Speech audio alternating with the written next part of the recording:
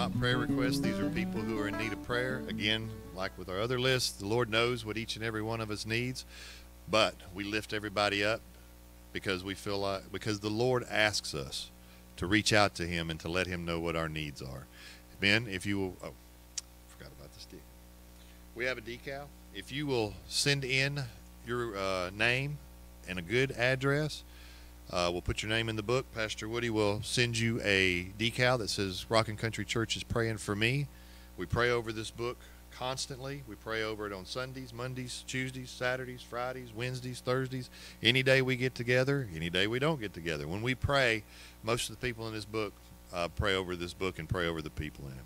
Gentlemen, if you'll remove your hats. Dear Lord, we ask that you'll lay your hand upon each and every name that's in this book, Lord, that you will lift them up, that you will fulfill whatever needs they may have, that you will cure the sick, that you will just come to them and just let them be in your presence, Lord. We thank you so much for the ability to come to you. We thank you for your Son. We thank you for the blood that washes our sins away, Lord. We ask that you'll lift up Pastor Woody as he delivers today's message, that you'll lift up all the churches in the area, the ones who are preaching your words and the ones who aren't, that you will touch the preacher's heart and bring him to you to teach your word. We ask that you'll lay your hands upon our offerings and allow it to be used for your needs and will, Lord. We thank you for the community we live in, and we just ask that you will lay your hands upon each and every one of them. Lord, we thank you for all you do, for all the blessings, for all the grace you lay upon us. In Jesus' name we pray. Amen. Amen, amen. Amen. Well, good morning, Rockin Country Church. All right. All right. Well, I don't know when they're going to put it up there. There you go. All right. If you see this up here on the bulletin board, it's a good timing, Mike. All right. What are we going to do, or what I'm going to try to do from this point on is I may not give you the scriptures. It's actually 6 through 19. We're going to continue where we left off last week. But I want to go ahead and give you, while I'm doing a few little small announcements that I need to do, I want to go ahead and give you the scripture so you can turn into your Bible. That's our main scripture. Now, as you know, or those of you who have been here, coming here for a while, that ain't the only scripture we're going to look at, right? Yeah, that's right. We're going to look at a bunch of them, but that's our main scripture for today. So if you'll turn your Bibles, open your Bibles to John 17, Gospel of John, chapter 17. We're going to study today verses 6 through 19. All right, with that, I want to do a couple of announcements while you're turning. And the announcements are simply this. As Chris mentioned earlier, we have our boys trail life, and now we're starting and getting ready to start up our girls American Heritage Girl, which is kind of like scouting, but it's a Christian-based organization, and we're chartering both those troops here at the church. Chris is our troop leader for the boys. Raise your hand back there. Everybody look back there and see Chris so you know who he is. And Miss Melissa Clark is going to be Melissa Clark. Never mind, Clark. That's her husband. I always call him Melissa and Clark, so I just kind of, Melissa Long, if you'll raise your hand, Melissa, that's going to be our American Heritage Girl troop leader. So if you have any questions on any of that, those are the two people that you need to contact, all right? Sorry about that. Clark just wanted to be mentioned. He paid me $20, all right? No, but anyway, we're looking forward to that. Our boys' troop has grown from 1 here recently to 16. 16 boys. I mean, it gets going. It's growing good. I know you guys are going to be very, very disappointed, but Terry and I have a wedding of my nephew next Saturday, so you won't hear me sing, because we won't be able to be here for karaoke because the wedding's at 4 and it's in Arlington. I know, I'm sorry. Yeah, we'll pre-record a song. Yeah, right. Actually, the reason that I bring that up is because that is a good time for you to come if you think you can sing, all right? And some of us sing anyway. But it's a good time to come, and because we are looking for people who want to do a special song. We're looking for people who want to join our praise and worship team, et cetera, et cetera. So, if you think you're a singer, and I'm not, so, but if you think you are or want to try or want to do a special, now, please understand, we love you, but, if you can't carry a tune in a bucket, you're probably not going to lead praise and worship, all right? So don't have your feelers hurt if we say, well, just keep singing in the shower. It'll be okay. All right. But if you think you can sing and you want to sing, then go ahead and come to our karaoke, because it'll be great and we'll have a lot of fun. All right. A couple other things I want to talk about real quick is our luncheon today. As you see, we have our tables and all set out. There's plenty of food. It doesn't matter whether you brought anything or not, especially you new friends who have visiting today or who have come today and will soon be members of the congregation. I just know you will. Okay. But please stay. It doesn't matter if you brought anything or not. We have plenty of food. If we don't, McDonald's is down the street, Sonic's that way. We'll take care of you. We'll feed you, all right? But stay in fellowship with us, because that's the most important part. Some great news. Number one is I am continually blessed by knowing that our brother Ted and Sister Beverly are still healthy today.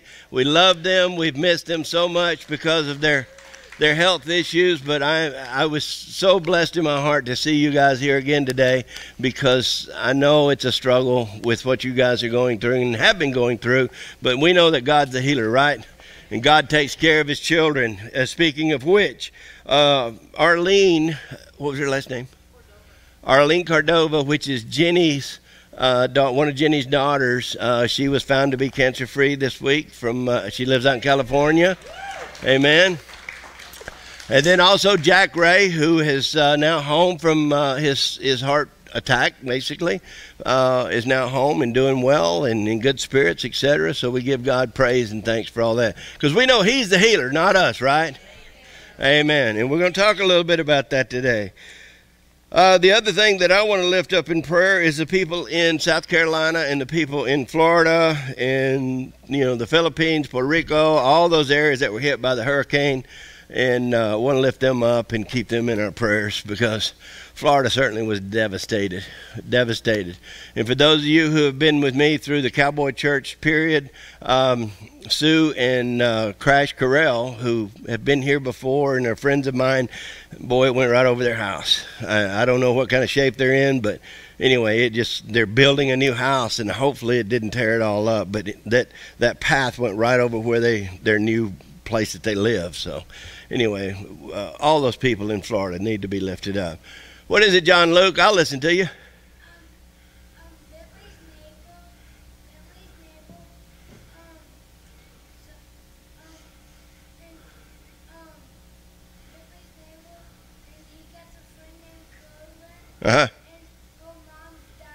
Okay. All right. Well, we'll lift up that family as well. Okay. All right. So thank you for that, John Luke. Okay. Thank you, brother. That's Bentley.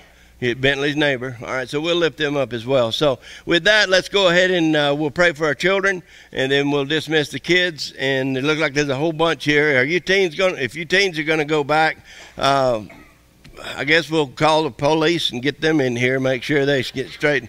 No, just kidding. But anyway, let's pray up our children's ministry today, and then our teaching, and we'll get on with it. Heavenly Father, we thank you, Lord, for this day. We thank you, Lord, for each and every day. We thank you, Lord, for the breath of life itself. Father, I do thank you for all those new folks, new friends that are here today. I ask, Lord, that you open up their hearts, minds, souls, and spirits, as well as ours, in order to receive your word, Lord, as you would have it. Let that word resonate in our hearts, minds, souls, and spirits, so that we may carry the message of Jesus Christ throughout the world. Father, be with us today and guide and direct all things for your glory and your glory alone. In Jesus' name we pray. Amen. All right, let's go ahead and dismiss the kiddos. And we're going to be, of course, our scripture for today is going to be in John 17. So if you don't have a Bible, we'll be happy to give you one. We have some back in the back. Does anybody need a Bible? If you do, raise your hand. Everybody okay? For those of you who are I don't want to say you're visiting today. I'm going to say that you're here today to start your new adventure with us, okay? And we look forward to you being here each and every Sunday. But just to let you know, we teach the scriptures here. I don't preach to you, know how bad you are, or have been, or whatever. But let me show you and tell you how great God is. And what he can do for me, he can do for you. And believe me, if he would save me, as Paul says, a wretch like me, if he would save me, he'll certainly save you, all right? He'll certainly, because he loves you. He died for you. He died for you. Whether you know it or not doesn't matter. The fact is that Christ died for all of those who would believe, all right? For all those who would believe. John 3:16, we're not going to look at that today, but I'm going to reference it. John 3:16, for whosoever shall believeth in him shall not perish, but have eternal life. I hope you're a whosoever. I was. Now I'm a child of the Most High God. And that's how I identify myself. Last week, we were discussing John 17:1-5, the beginning of the Lord's Prayer. This is the true Lord's Prayer. This is where Jesus, our Lord and Savior, Jesus prays. Not only does he pray for himself, which tells us that we can pray for ourselves, because believe it or not, some people don't think that they can pray for themselves, but you can. And God hears those prayers. Well, God's not going to hear my prayers because I'm this, I'm that, I've been this, I've been that, I lived here, I lived this way, I did this, I did that. Wrong, wrong, wrong, wrong. You call out to Jesus and he will hear your prayers always. Always. There's never a time that God does not lend his ear to those who call on his name. I used this last week, and the blind Bartimaeus laying on the side of the street, never seen Jesus because he'd been blind all his life. He heard Jesus was walking by, and he hollered, Jesus, Jesus. And Jesus stopped dead in his tracks, turned around and says, what can I do for you? And he will do the exact same thing for you if you call on his name. See, that's the whole key, friend.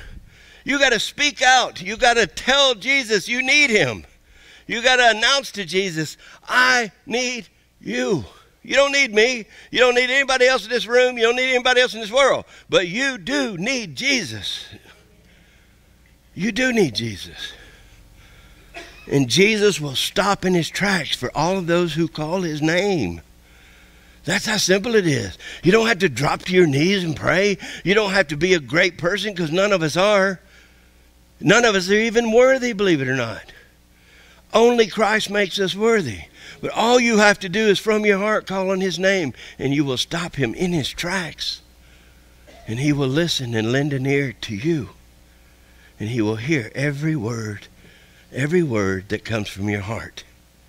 Every word. We discussed how Jesus was in his glory in the beginning, and then left that glory to become like a man, or to become a man, always being holy God, but become a man on this earth. On the earth that he created, he walked among us. Emmanuel, God with us, Scripture tells us. He came to accomplish many things. We could not do anything on our own, including save ourselves, unless it was a holy God that came into our lives and called us to his glory. You can't save yourself. There's nothing you can do. You cannot be good enough. We do our works, if you will, our good works, because we were created for his good works, Ephesians 2:10. We were created for his good works, so that we can accomplish what God and what Jesus had started on this earth. When Jesus was on the cross, he said, it is finished. My work is finished. But our work just began. And Jesus took 11 guys. We're going to talk about this. This is our scripture. Jesus took 11 guys and taught them, not everybody else, these 11 guys, to carry his message on. And it has grown to what Christianity is today. From 11 guys. We're going to see this in Scripture. No one can provide salvation except Christ, except Jesus. That salvation allows us into the presence of a holy God. That's salvation. So Jesus tells us over in John 3, you must be born again. He doesn't say it would be a good idea, though it would be. He says you must be born again. So you have to be born again. Oh, well, that means I got to get dunked in the water, right? Well, I got dunked in the water 15 times so far, and it still didn't work. The water does nothing. The water does absolutely nothing. You must be dunked in the Spirit in your heart, in your soul, in your spirit. Okay? That's where the baptism is. You must have a conversion in your heart, in your soul. You must be that new creation Scripture talks about. The water is just water. It's just showing everybody else what you've already done in the Spirit. Jesus says you must be born again of water, which is the Word.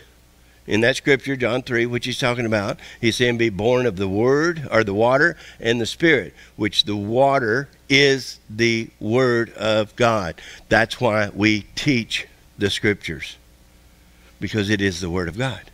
John 1:1, it is Jesus. It is Jesus. The Word is Jesus. Someday, I shared with you last week, someday, 1 John 3:2, it's where you'll find it, we shall see Jesus. We shall see the man Jesus. Just as I'm looking at Bubba, and I used you last week, Bubba, didn't I? Can I use you again this week? Well, good, because I'm going to. We will see Jesus face to face. Face to face. You will, I won't say you'll stand nose to nose, but because you might be a tall guy, you might be a short person, okay? Or vice versa, I don't know. But you will see Jesus face to face. What a glorious day that shall be. And it will be. It will happen. Why? Because Scripture tells us it will happen. And Scripture is true. Scripture is true. In verses 1 through 5, Jesus prays to the Father to glorify him, Jesus, the man Jesus, to the glory he once had before anything else was. Verse 5, you can see that in John 17, verse 5. He says, and now, O Father, glorify me together with yourself, with the glory which I had with you before the world was. So right there, Scripture tells us that Jesus existed before anything else was.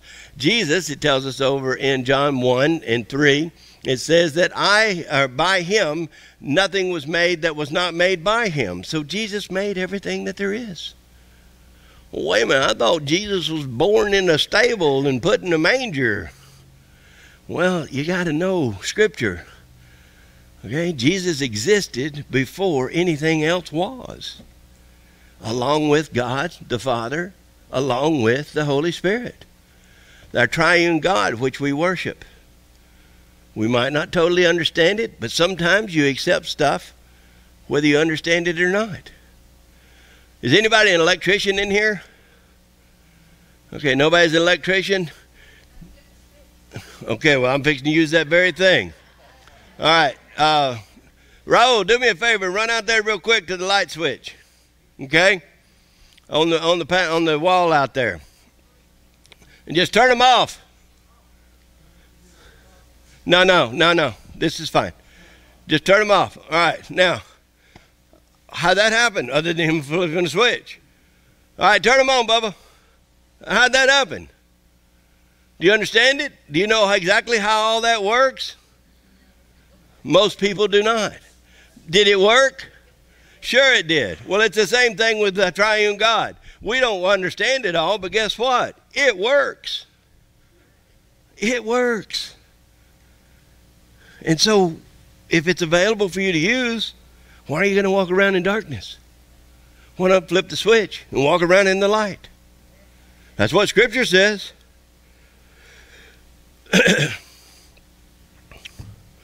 And we know God did just that by ascending Jesus back into heaven.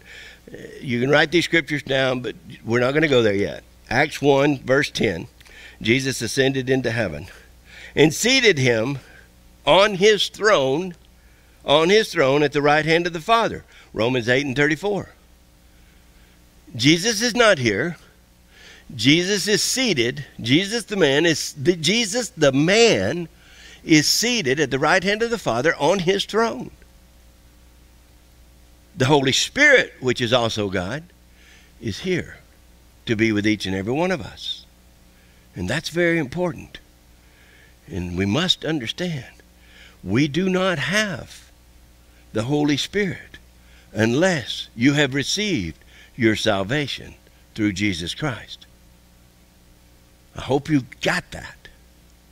Because if you missed that, you missed a very, very, very important part of your walk. A very vital part of your walk. God glorified him once again in the presence of himself, a holy God. And as brothers and sisters in Christ, and you can find this in Mark 3 and 35, we are brothers and sisters with Jesus. Brothers and sisters with Jesus.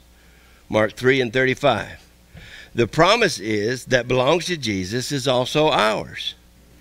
That we get the same benefits as being a child of the Most High God, just as Jesus is a child of the Father. We get the same benefits.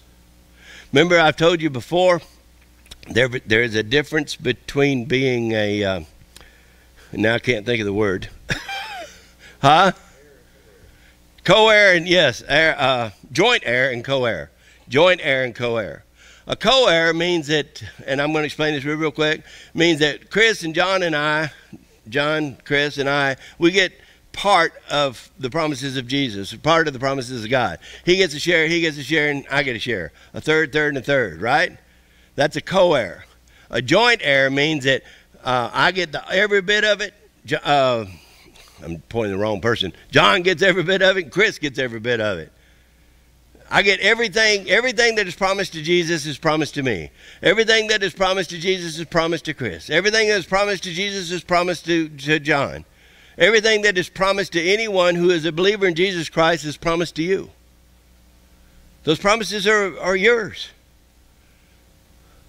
And we're going to see in just a second where his disciples, where Jesus' disciples are now seated on thrones in heaven. We're going to see where Jesus says, you're going to sit on a throne in heaven. Because remember, we're talking about here in our scripture today, we're talking about his disciples, which we're fixing to start. Oh, we hadn't started yet? No. We ain't got started yet. You'll live. In verse 6 through 19, Jesus prays for his 11 disciples, apostles. His 11 disciples / apostles. Not any future disciples or apostles. In our scripture today, he prays for his disciples. His disciples are also appointed by Christ, called by Christ, face to face, individually. There's three things it tells us over in Acts 1. There's three things that make an apostle. I know a lot of people say that, oh yes, well, I'm an apostle of Jesus and this, I'm an apostle of God, etc., etc. According to scriptures, there's only three things. And one of those things is you have to be a witness to the death, burial, and resurrection of Jesus. I don't think any of us lived 2,000 years ago. All right? So I'm not trying to talk against anybody who thinks they're an apostle or whatever. I'm simply saying there's three things that classify an apostle according to the scriptures. And if you don't meet all three of those criteria, then you are not an apostle according to what I understand in the scriptures. Jesus is praying for his 11 buddies, let's say. And the reason that he's praying for, in this section, the reason he is praying for those 11 buddies is because those are the start of his church. We read over in the book of Acts that Peter, the guy who says, oh, I'll never, ever desert you, yet denied him 3 times. We know the story. He actually started, if you will, or said the first awesome sermon of the new church when he stood up and he realized Jesus had called him to a calling to teach the Word of God, to teach. He was a disciple. He was a learner of the disciplines of Christ. And it was the apostles' job to carry that on. Now, the apostles had some other jobs too, and we're going to talk about that. And in my opinion, I'm going to say, and as far as I have seen, the apostles had specific gifts that they were given for a specific period of time. We're going to see that in just a little bit. And I'm going to share with you how those same signs and wonders can still happen today, but not because we are disciples, and in my opinion, we are not apostles.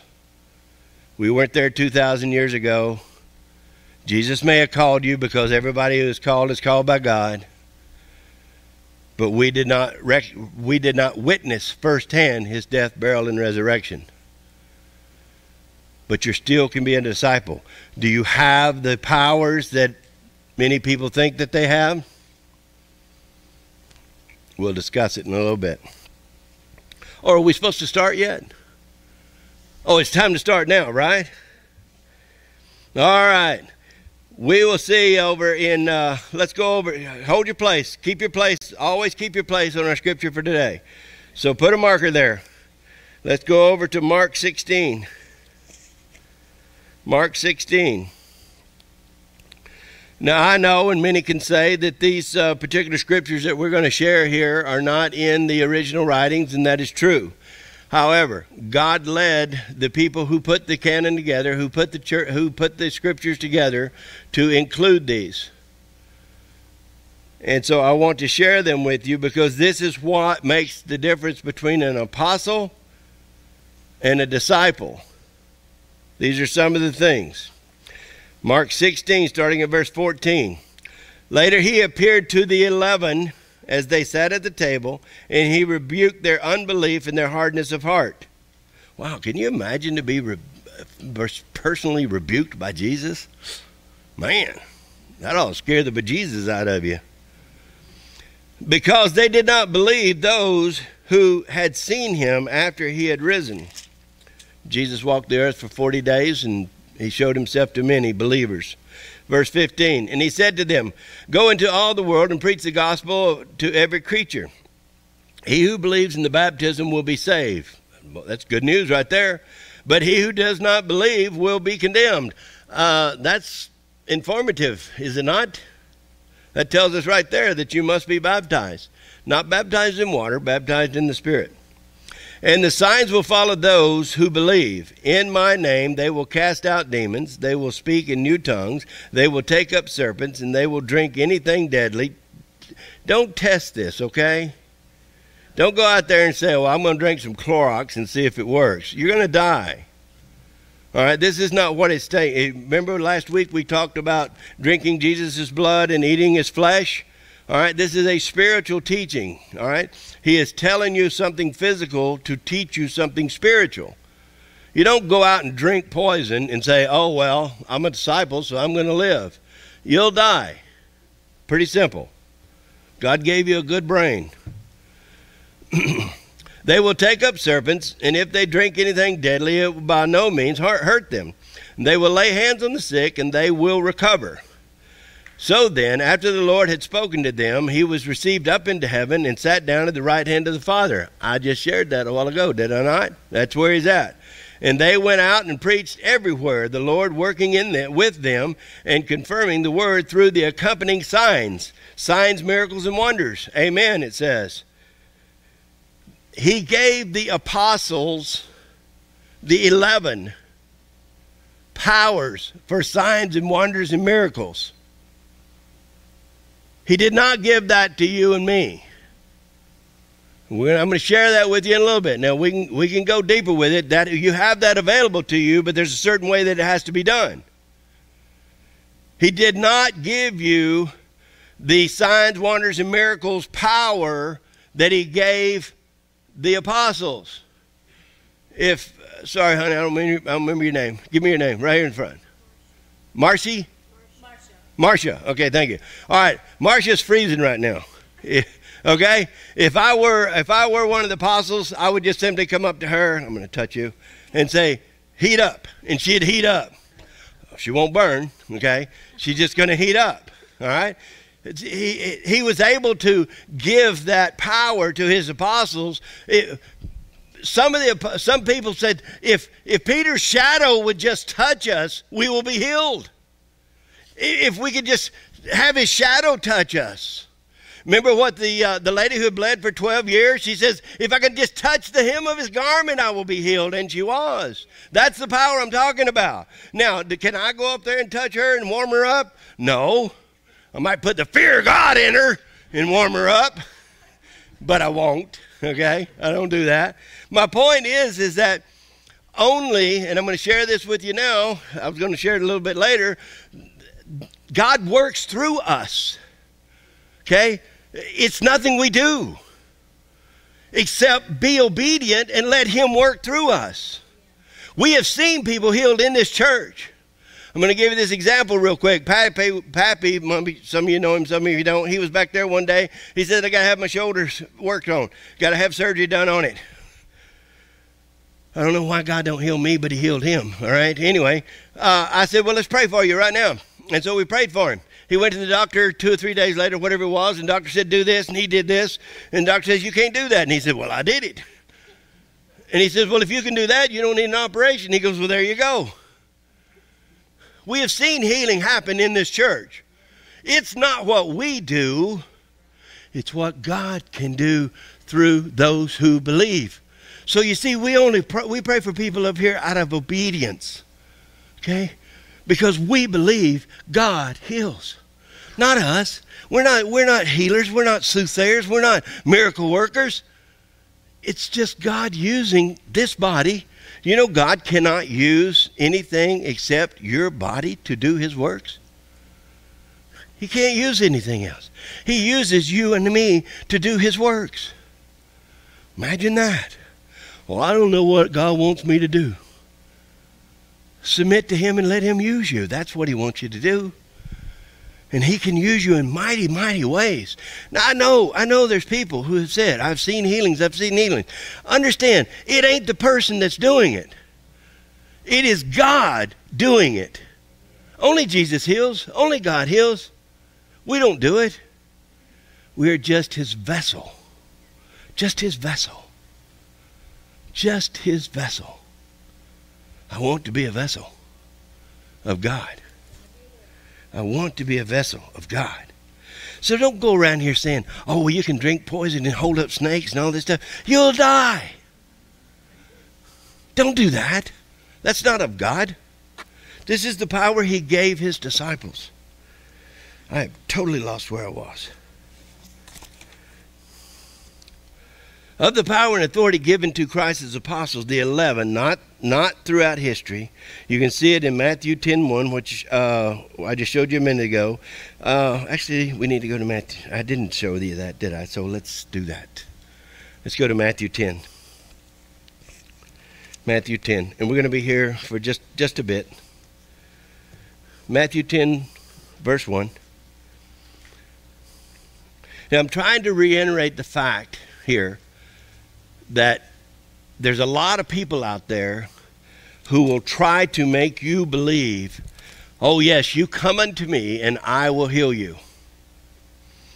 I can tell you we have had people in this church, I'm not going to mention any names, and people have come to him because they were convinced that that person would cause the healing.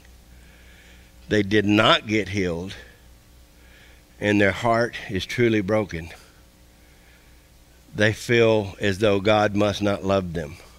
They feel as though God is denying them healing. Understand, we don't understand everything that God does and why and how he does it. But we must realize it is God and not us. It is no man that is walking this earth or has walked this earth other than Jesus Christ that does the healing. We have to realize that. Don't fall for these people who sit there and say, yes, if you would just send me $1,000, you will be healed. No, you'll be broke. Don't fall for that stuff, all right? Those are false teachers, false prophets that will pay dearly when they stand face to face with Christ. Matthew 10:1, it says, and when he was called his 12 disciples, then there was Judas with them at that time. He gave them power over unclean spirits to cast them out and to heal all kinds of sickness and all kinds of disease. He gave them the power. He passed that power on to them, not to us now, but to them. Go to verse 2 through 4. And now the names of the 12 apostles are first. See, he even names it. All right, so you can't put your name in there. Now, if your name is Simon or James or something like that, don't think he's talking about you, okay? Because you weren't there then, all right? So he even names the 12 that he gave the powers to. It says the name of the 12 apostles are first Simon, who is Peter, and Andrew his brother, James the son of Zebedee, and John his brother, Philip and Bartholomew, Thomas and Matthew, the tax collector, James and the son of Alphaeus, and Lebbaeus, or however you say that, whose surname is Thaddeus. I can say Thaddeus better than the other one. Simon the Canaanite, and Judas Iscariot. And Judas Iscariot, who would betray him. So he gave Judas Iscariot, even though he knew Jesus was going to betray him, he gave him that same power as a disciple. Look at verse 8. Verse 8. Heal the sick, cleanse the lepers, raise the dead, cast out demons. Freely you have received, freely give. Now see, this is to the 12 apostles now. Not everybody today, not anybody today. We don't do that. Peter and Silas, I believe it was, were walking down the road. It may have been Barnabas. They were walking down the road one day, and there's beggars on the side of the street, and he says, give me what you have. Give me what you have. And Peter says, money and gold I have none, but what I have, what I do give you, will save your life. And that is the gospel of Christ. Okay? Jesus is the Savior. No one else is. Jesus is the healer. No one else is. Okay? It's that simple. Don't fall for false prophets and false teachers.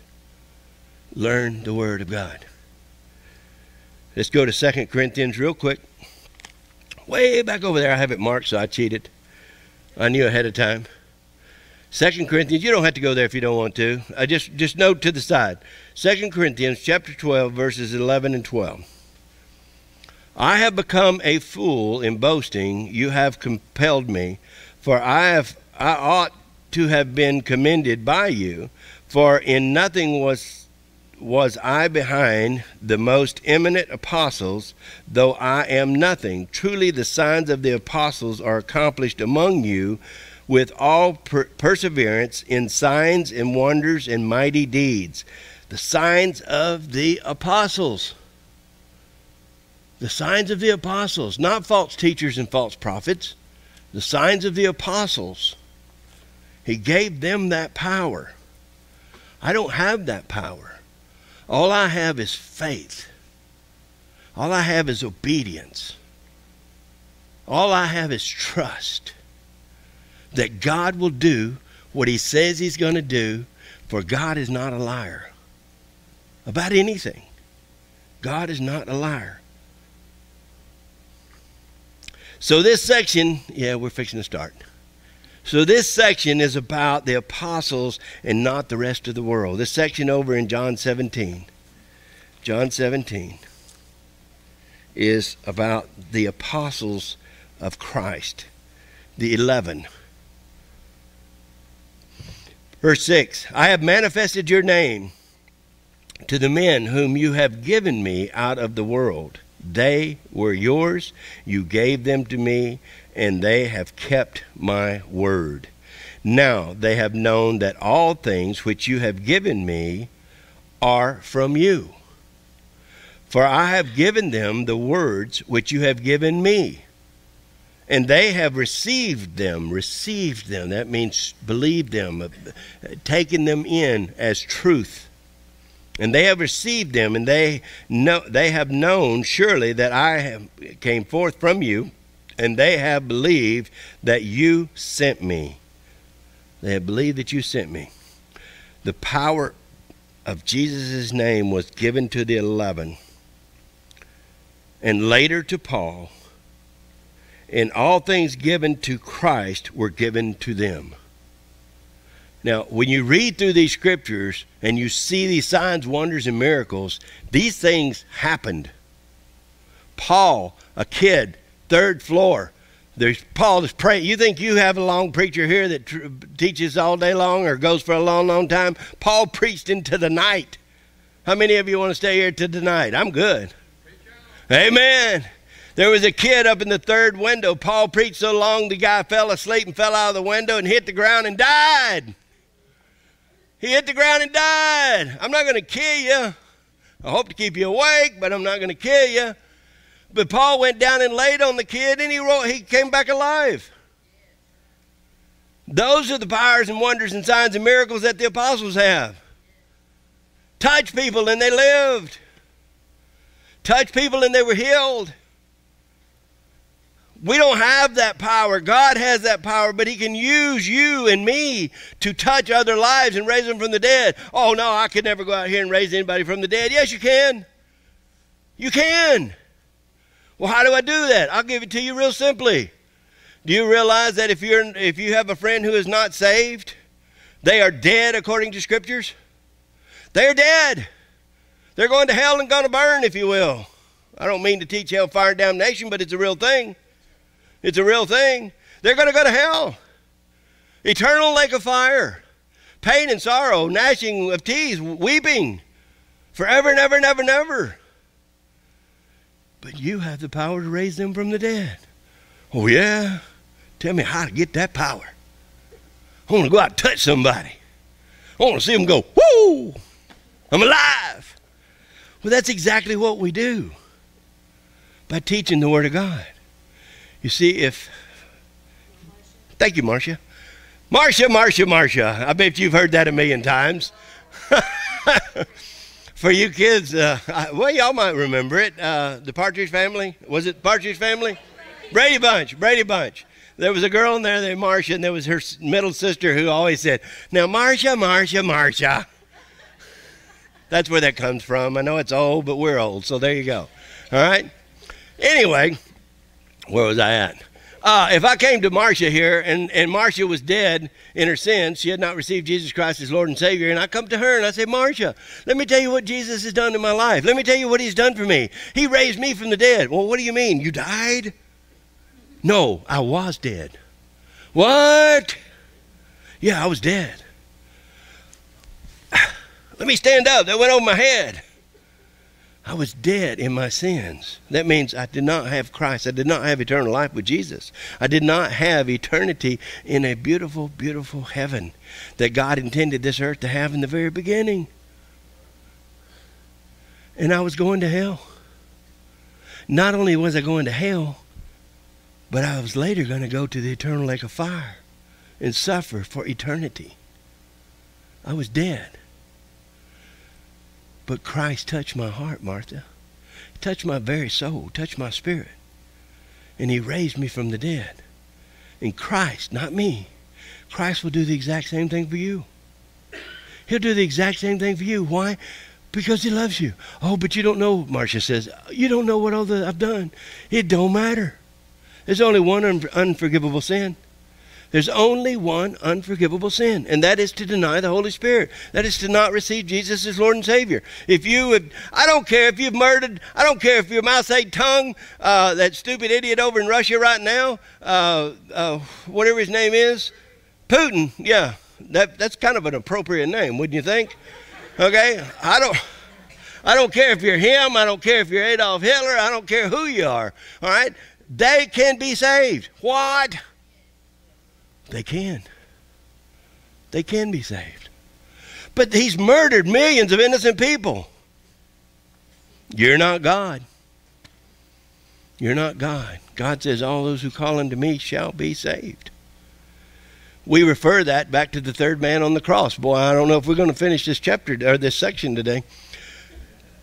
we go back to the third man on the cross. The third man on the cross is what we call it, or refer to it as. It's the one who was dying next to Jesus. There were two men, one on each side.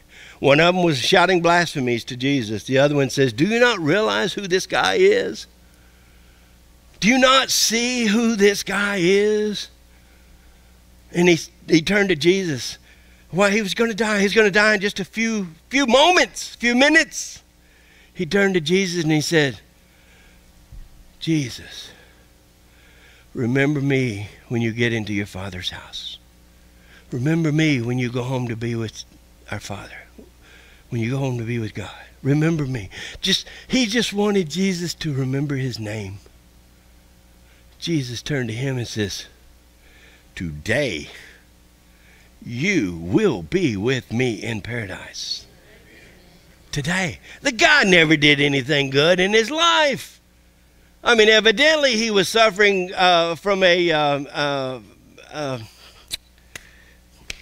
he was suffering the worst death that any man could think, but he had actually done whatever a high crime is. A heinous crime, that's not the word I'm looking for, but one that deserved death. Whatever crime he did. It says the thieves. You don't die for stealing, they just chop your hands off. They should still do that from time to time, I think. But he evidently had been part of Bartimaeus' regime, if you will, and caused a lot of riots, caused a lot of heartaches, insurrections, etc., probably murdered people, etc., because he had received a death sentence.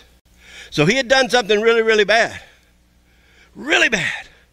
He deserved to die. And Jesus said, today you will be with me in paradise. So you think you've done stuff bad? You don't hold a candle to that dude. You don't hold a candle to him. So why are you going to let yourself, hear this, why are you going to allow yourself to suffer eternity? Why not just call on the name of Jesus and be saved? How difficult is that? I'm going to give you that opportunity at the end of our teaching, which might be 3 o'clock.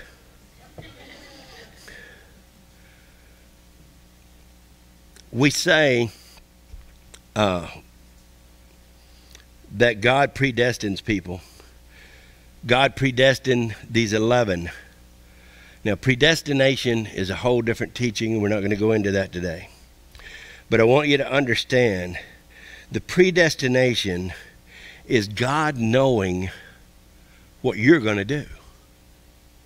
God knowing what you're going to do. God foreknew that after I went through all the junk that I went through in my life that really educated me, that I was going to finally say, yes, Lord, yes, Lord, yes, yes, Lord.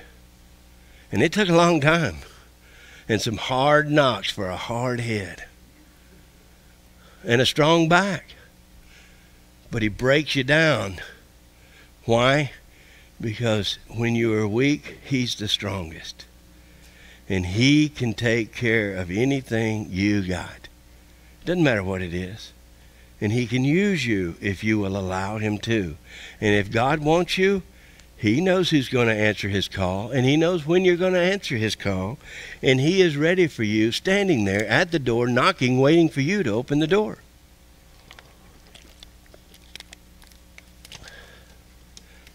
So why not open the door?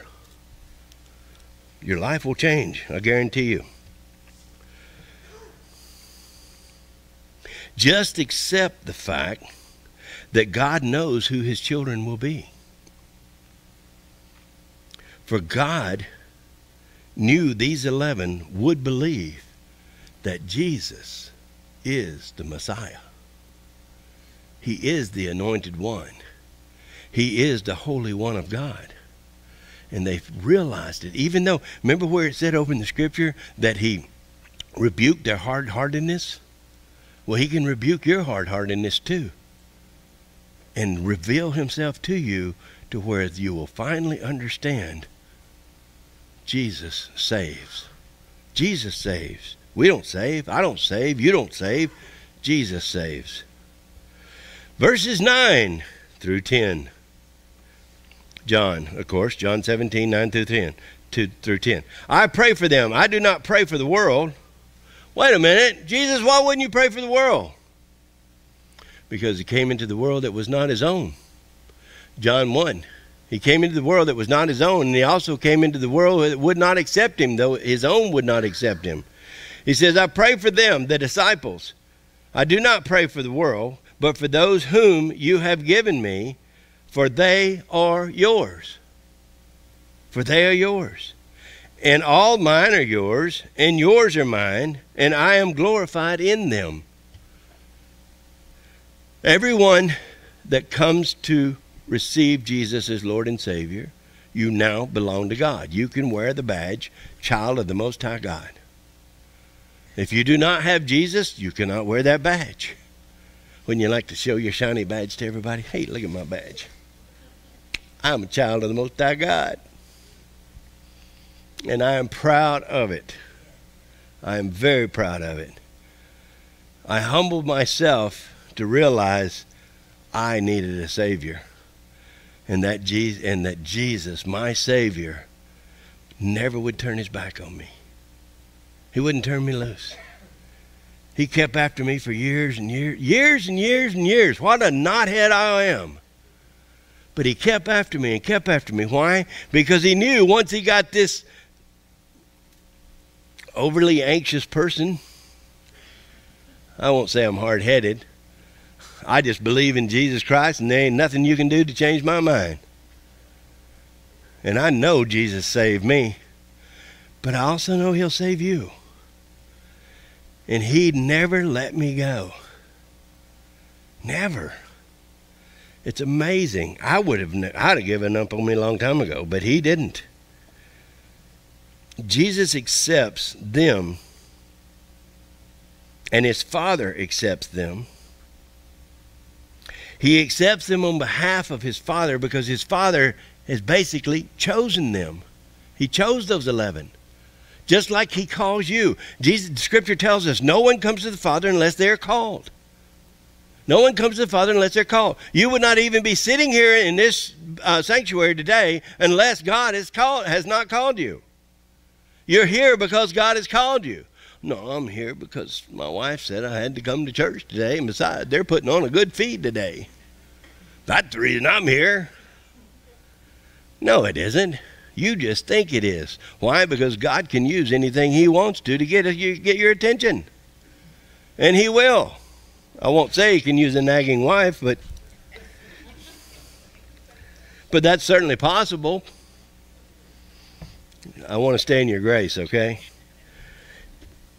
In John 10 and 30, you don't have to go there, but I'm going to. It's a couple of pages back, if you will. John 10 and 30. And I love this scripture. John 10 and 30, it says, I and my Father are one. I and my Father are one. So many people you will run into, especially people who have been in church 2 or 3 times,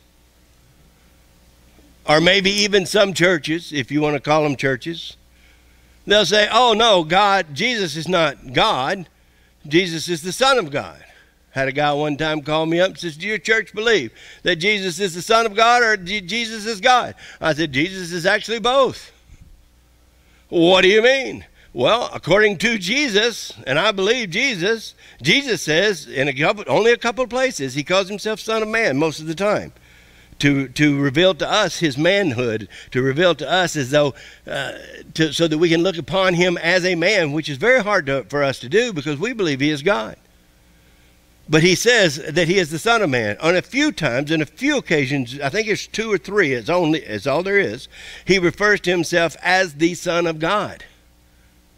As the Son of God. Right here he says, I and the Father are one.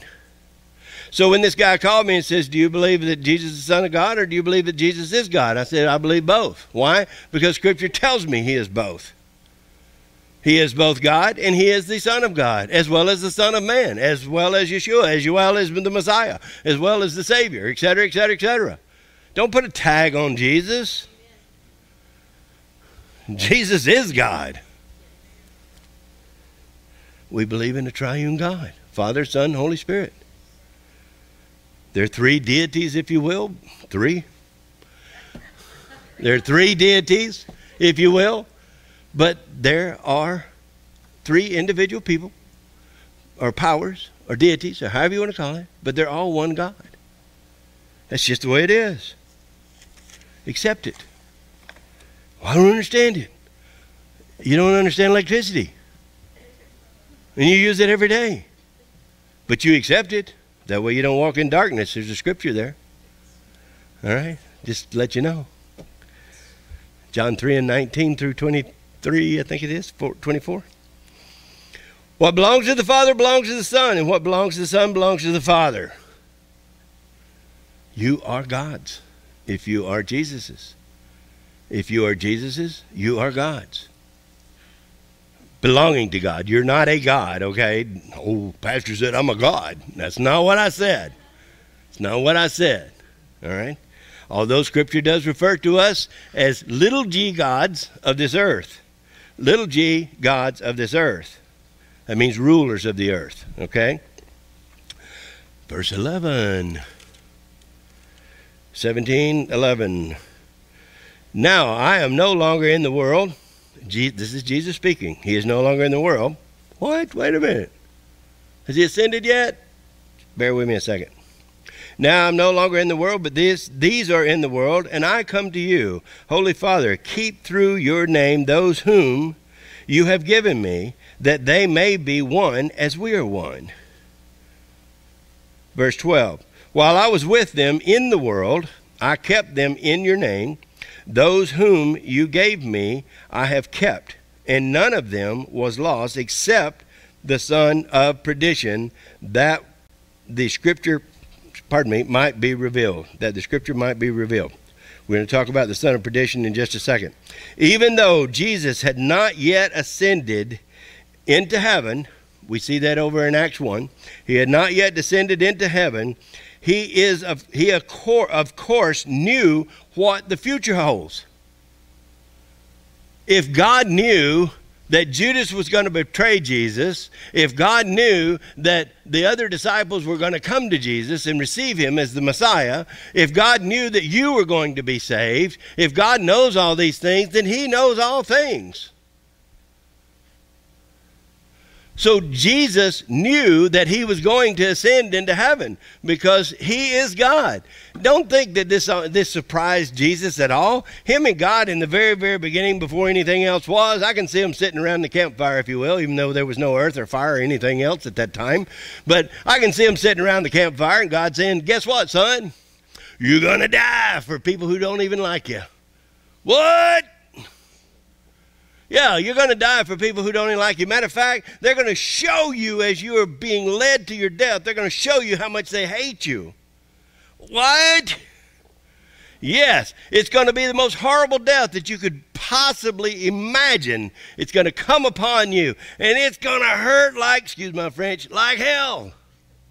Hell's going to hurt. It's going to hurt. Not only is it going to hurt your body, it's going to hurt your soul, and it's going to hurt your spirit. And then guess what else? I, your father, am going to turn my back on you for 3 hours. No. Is that what Jesus said? That's not what Jesus says. Jesus says, I will be obedient to death on the cross. I will be obedient to death on the cross. I will suffer all of this. Get this now. I will suffer all of this so that Bubba can spend eternity with me. You're pretty important there, Bubba. Yeah. I will suffer all of this so Kathy can spend eternity with me. I will suffer all of this so that Deanne will spend eternity with me. Jesus voluntarily, he says, I choose to lay down my life and I choose to take it up again. He chose to do it.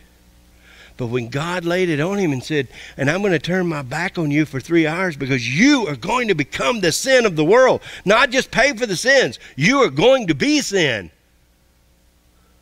I wouldn't step up and do it. But Jesus said, yes, Father, obedient until death on the cross. And how much did that grieve Jesus to be separated from God for 3 hours? Tells us over in the Gospel of Luke. He says, Jesus in the garden, he told his disciples, he says, my soul is in agony to the point of death, to where his sweat were like drops of blood. His soul his spirit was in agony because he knew he had to face separation from the Father for 3 hours. 3 hours. Not eternity. 3 hours. And so his message to you is if it agonizes my soul to the point of death, guess what eternity is going to be for you? But Jesus knew what was going to happen in the end. He was going to be glorified. And this is going to lead us up to the end, which we're not going to finish. It is so vitally important that we understand what Jesus has done for us. He has paid the price that we cannot pay. We cannot pay it. Oh, well, you don't know me, man. I got a bank account that's just got zero after zero after zero. I can pay for anything. You cannot. All the money in the world belongs to God anyway. All the money in the world could not pay for your salvation. All the works that you do, all the good deeds that you do, cannot pay for your salvation. There is one thing and one thing alone that can pay for your salvation, and it has already been paid by the blood of Jesus. By the blood of Jesus. He is the only one that was qualified to pay for your sin debt and mine. He was sinless. Now let's talk about the one appointed for perdition. Perdition means utterly destroyed, or damned, or sent to hell, if you will. It literally means hell. Perdition literally means hell. The one who was appointed, or who was selected, if you will. He wasn't selected by God saying, okay, poor old Judas, he's a good old boy, but he's going to be our scapegoat. That's in Scripture, by the way. If you don't know, it's in the Old Testament, a scapegoat. That's where it comes from, Scripture. Most everything we even talk about or know comes from Scripture. It really does. If you search the Scriptures, you'll find the answer to every question you can have. Every question. Judas knew, because of his self-centeredness, his selfishness, and his self-pride, he knew that he was going to betray Jesus.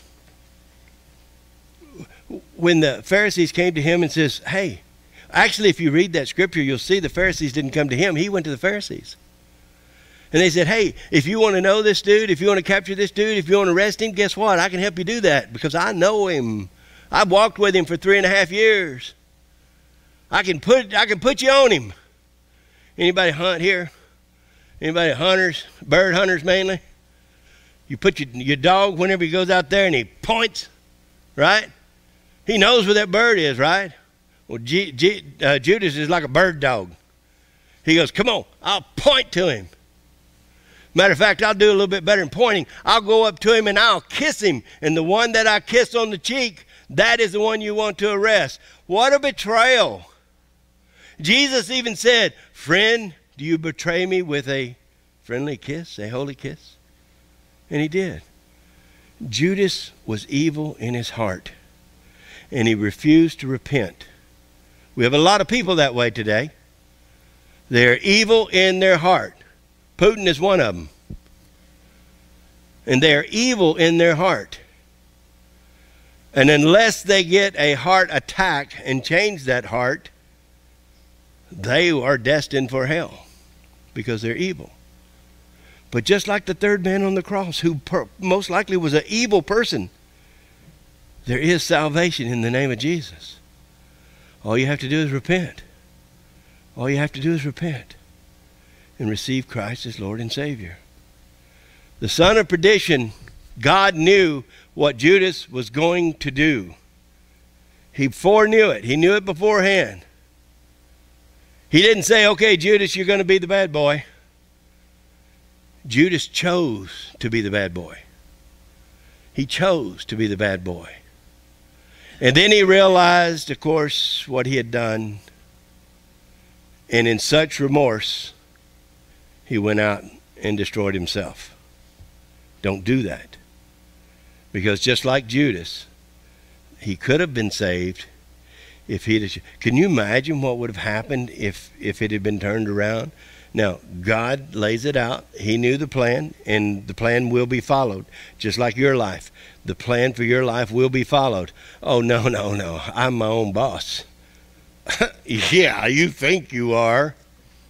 You think you are. God has called you already, or you would not be you would not be sitting in that chair that you're in if God had not called you. The problem is your hard-heartedness, your self-pride, your unwillingness to surrender. And most of us guys all go through that. But guess what? At some point in time, God shall win. He will win. He will win.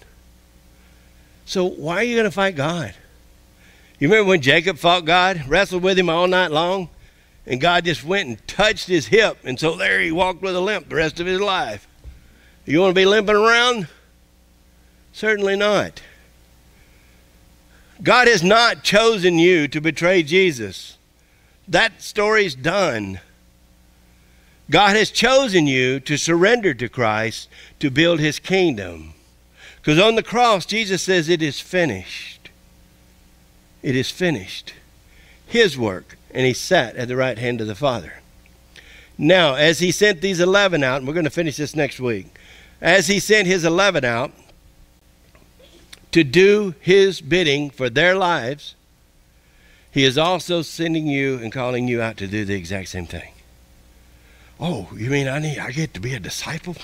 Ooh, I get to wear the badge. Boy, that'd be so cool. I can walk around saying, hey, I'm a disciple.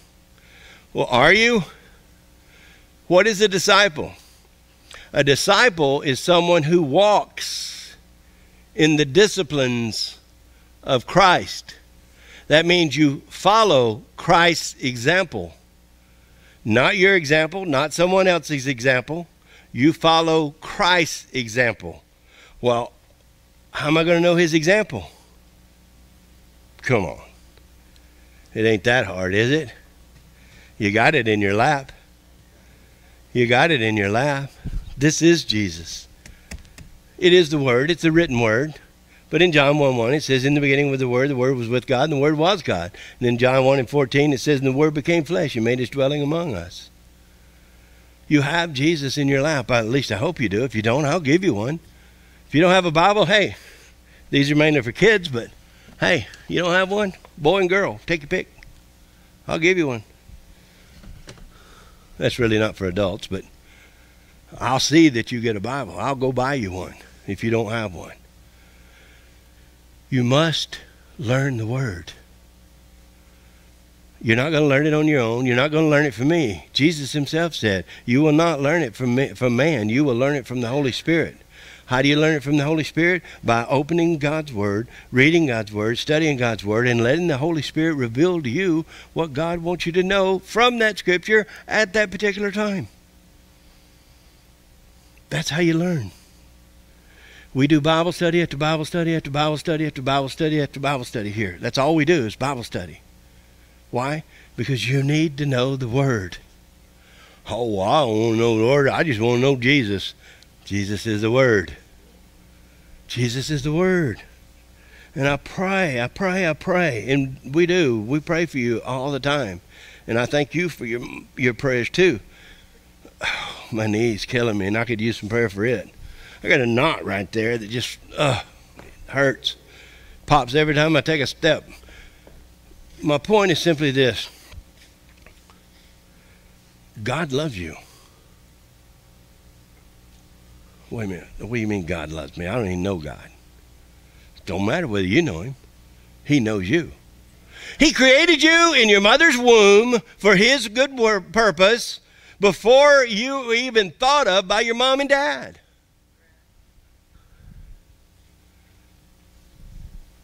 You're here for his good pleasure, not yours.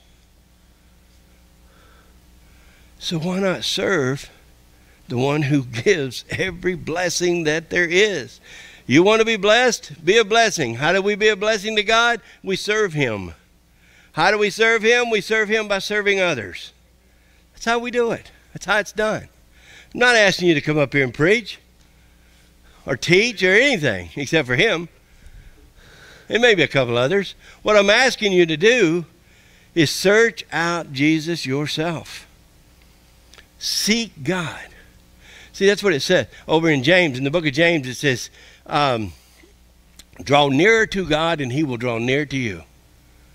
Draw near to God and he will draw near to you. Well, how do I draw near to God? You search out his word. That's how you do it. And if you're not studying God's word, come to here on Tuesday, Wednesday, Thursday, Friday, Saturday, Sunday. We're here a lot. Come here and we'll help you search his word. Because that's what we do. Why? Because we love you. What? You don't even know me. I don't have to know you. God knows you. And God loves you. And since God loves you, this church loves you. Church, the congregation. I don't mean the building. I don't know if this building can love me or not. But this congregation can. This congregation can. And this congregation does. Why? Because Jesus does. So our goal here is to help you know who Jesus is. To help you know who God is. To help you feel and have the power of the Holy Spirit. To help you understand the gospel of Jesus Christ, which leads to repentance and salvation for your soul. That's our goal. I ain't anybody important. Chris is not anybody important. His wife's pretty important. My wife's pretty important. We have to say that to stay on the good side. But you are important. You are very, very important. Oh, I'm not that important. I'm not that big a deal. Friend, you better get this right. John 3:16. You heard it a while ago. You'll hear it again. You'll hear it over and over and over. In your Bible, most of you have closed it, and that's okay. But just remember this. In your Bible, and if you don't want to write in your Bible, fine. Slip a piece of paper in there. And write on there in John 3:16, where it says, whosoever, put your name right there. Put your name right there. If Marcia shall believe in Jesus Christ, she shall receive eternal life.